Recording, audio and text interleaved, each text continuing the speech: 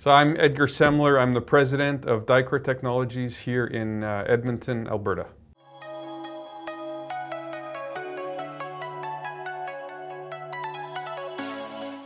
So Dycor designed the SmartVue for the fracking industry, for fracking vehicles in particular. And so some of the key features are that it has a touch screen that's sunlight readable, works down to -40 up to +70.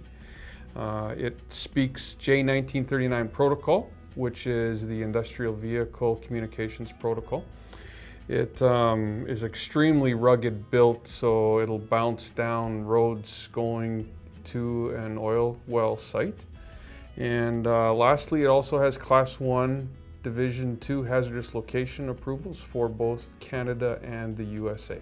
One other key feature that it has is that it's PID Controller. There are 2 PID loops that are part of that are independently controlled, and so you can bring in data and use the PID loop to control any device that you would have connected to it. SmartVue was specifically designed, as I said, for the fracking vehicle market.